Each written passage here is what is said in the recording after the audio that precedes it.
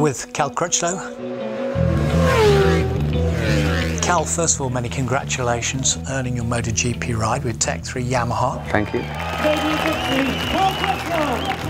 It's fabulous to have a British rider at the very top, and we've got you this season, Cal. A few changes for 2011. There's a new start-finish straight this year, new sections of the circuit being opened up to get fans closer to the action, and a state-of-the-art Pit and Paddock Complex. And you've seen it for the first time today.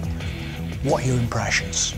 Seeing the new pit lane and the new pit walling that people are going to be hanging the signs out from, and it's going to make some entertaining starts for Moto Grand Prix bikes, and I look forward to going into Turn 1 in June.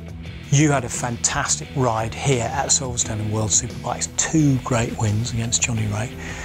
Now you're at the top level. Describe what you think it's going to be like here at the British round of MotoGP and the British crowd behind you. Yeah, it's good. It's a nice feeling to feel that you are the sole Brit in Moto Grand Prix. Yeah, the pressure of racing and the prestige about the event with the fans, the media, the circuit. Yeah, I think it's going to be fantastic. We all came here in World Superbike and said what a fantastic circuit. Moto Grand Prix riders came here and said one of the best circuits they've got on the calendar.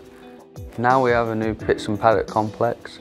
We have new open areas for the spectators, for the general public, new banks, new viewing, 64,000 seats available in grandstands to see throughout the circuit.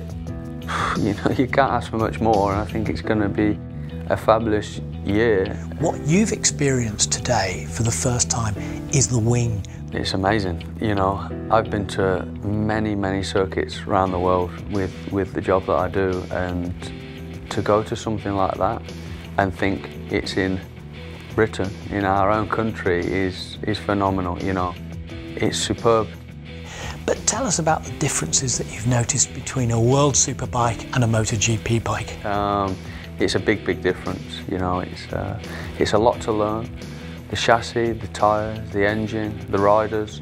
Production-based bike, obviously, in superbikes and supersport that I've been used to racing, and now jump on a full Grand Prix machine that's not made for anything but racing. It's a big difference, but I'm enjoying it. I'm learning, racing against the toughest competition in the world, and they are seriously fast riders, But we've got another test next week, and then we've got the first race on March the 20th. Finally, Cal, have you got a message for the fans who'll be coming to MotoGP here at Silverstone on June the 10th to 12th? Yeah, I'll do my best for them. Come here, support me, support Silverstone as a circuit.